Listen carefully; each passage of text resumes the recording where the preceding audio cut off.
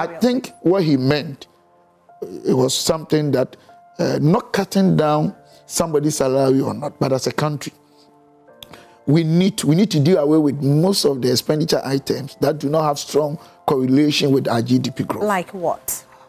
For instance, I think all those who are ministers and I will be beaten anyway, but I don't care anyway. Who lives in government bungalows should pay. I would say monthly they should pay. I think they should pay. Right. They and should what pay. else? I think land cruisers bought. But the finance minister has started doing all those things anyway. But say yours. Yeah. Land cruisers bought by government, not MPs. MPs pay for this. Okay.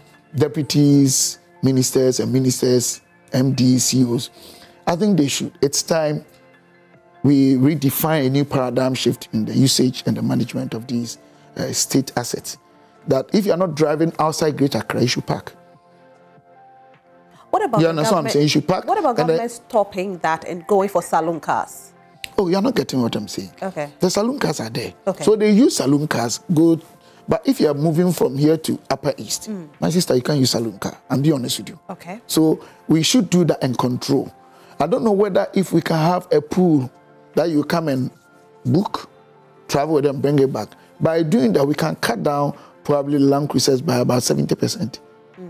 Because the cost of maintenance and other things. So there are a lot of things we can all do, even at the institutional level. A lot of wastages that we need to check. Not only the executive level.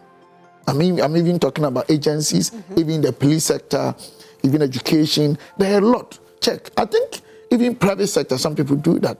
Even on our roads, see what happens. People do car wash. There's a place close to Forestry.